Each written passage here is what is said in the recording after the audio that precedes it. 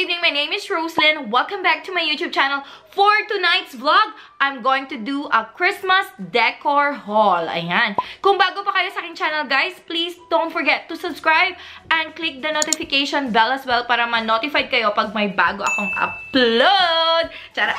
So, ayan, magsa-start na tayo. So we'll start first with the Christmas tree. Ayan. So, ang pinili naming kulay is white. Kasi ito yung pinakamura doon. So, binili namin to sa $2 shop. $2 shop. Doon, sa Livin. Ayan. So, this is only $8. Hindi siya masyadong, $8. So, 8.99. So, mga $9. Round off. 20% off pa to siya. So, this is only 3 feet long. Ayan. Hindi siya masyadong mahaba, guys. Yan, hindi siya masyadong mahaba. Pinili namin to din siya kasi ayaw din namin ng masyadong malaking Christmas tree. Kasi kami lang dalawa ng aking husband dito. So, we decided to have yung maliit lang. Yung swak lang sa amin din, diba? So, yan. Ito yung ating Christmas tree. Okay. So, next is we're gonna move on to the yung sa top. Yung star. Ayan. I don't know anong tawag nun. Yan. Ito siya.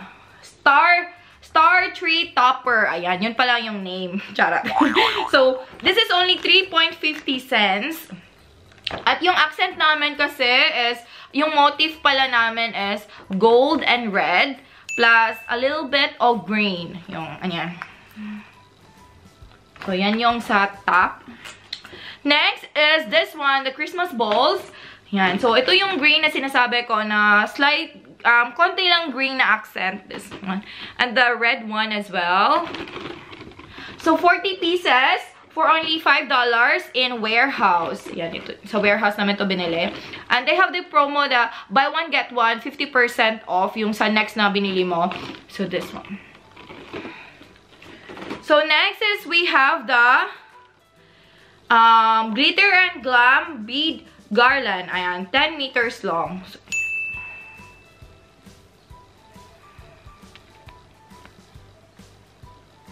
yes.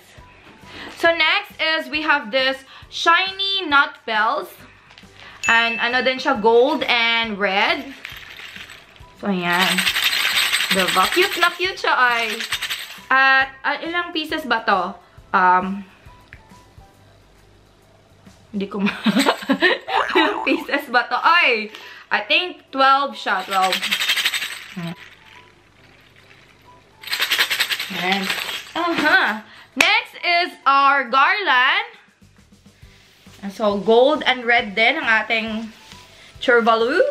So, yan. And this is only 2.50 cents. Ayan. Sa $2 shop din to siya. So, hindi kailangan mahal, no? Mag-decorate for Christmas. So, at least, basta maano lang natin yung essence, yung, feel natin sa ating bahay na yung Pasko. Yung, kahit nasa ibang bansa kami dito. Pero, we really wanted to have that essence na same sa Pinas, diba? At least, kahit konti, meron. Charot! And next is this one, guys. So, ato siya, double purpose to siya. So, ang plano, kasi, after ng Pasko, pwede naman siyang gawing, blanket, diba? Yung plano namin ito is yung, alam mo yun, sa baba ng Christmas tree, pang siya doon, parang i-decorate mo siya sa ilalim. Yung mga ganito, para matakpan mo siya, lagyan mo siya ng nitong red cloth. So, yan. So, after Christmas, is gagamitin din namin to siya as blanket or something like that, para, magamit din namin, diba? Charot? Uy, ang daming explanation. So, yan. This one naman is, yung typical na pang wallpaper na ididikit. So, yan. This is only 2.50 cents din. So, yan. Hu-hu-hu. Merry Christmas. Yan. Diba? Last but not the least, so actually guys, hindi na namin to siya binili kasi we have this one already sa bahay. So i-recycle lang namin to siya. Actually binili ko to nung nagpa-plan ako na maggawa ng parang mini studio type, charot. Yung parang parang light sa effect sa pag nagva-vlog ako. Pero hindi ko siya nagamit actually. So kaya gagamitin namin siya. Ilalagay namin siya sa Christmas tree. So let's turn it on. So ganun siya. Hindi naman, ganun lang. Simple lang naman siya, guys. So ayan, diba? So guys, please join us as well kasi magde-decorate kami ng aking husband. Oho, so isi-set up na namin tonight din yung aming Christmas trees. So ayan guys, so magsa-start na kaming mag-set up ng aming Christmas tree. Sana samahan nyo kami. Ayan, here's my husband at yan, sama siya sa pag-decorate. Yan. My husband, Mark. So ayan, nag-ano na siya. Sobrang cute ng aming Christmas tree. So, ginagano lang namin siya.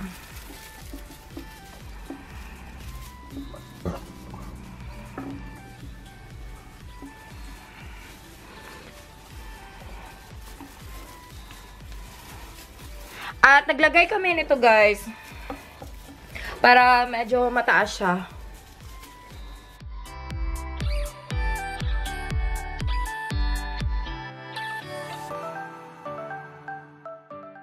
So, and then we're going to put this one, star topper. Last na pala? Oh, last na pala na. Last pala daw yan ilagay. Diyos ka. So, ito muna, yung garland.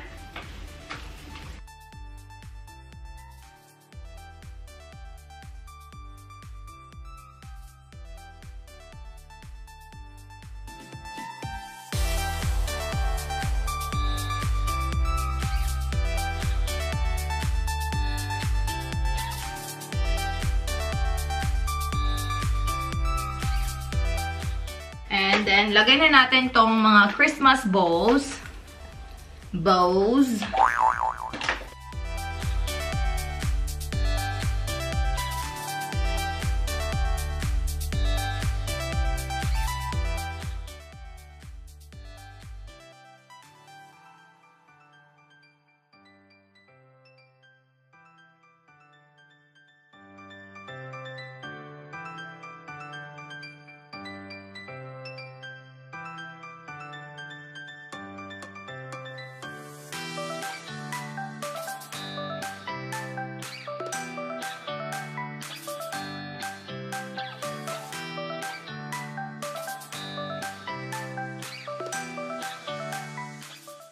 And this time naman, yung anuhin natin is itong mga nutshells. So, yan. Saan to shell? Meron siyang ganito. You put it one by one. Oh, so we have to put it one by one. So, guys. So, ayan guys, inaano namin yung etong bells. So, ayan, ilalagay namin siya para maging ganito siya, guys. Ay.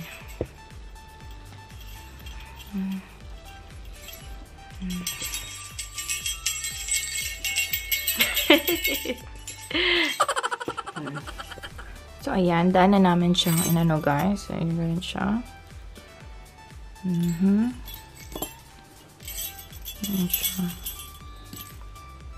So guys, tapos na kaming mag-decorate ng aming Christmas tree and I'm gonna show you guys ang aming final output. Charot. So ayan, ito na yung sa wallpaper. So, wallpaper ba yun? Ano to tawag nito, boy? Parang wall decoration. So ayan. And yan, na-up na namin yung aming star. So, we're so happy guys kasi first time namin to na ginawa dito. And yes, this is very memorable to us. Char. So, ayan na ang ating Christmas tree.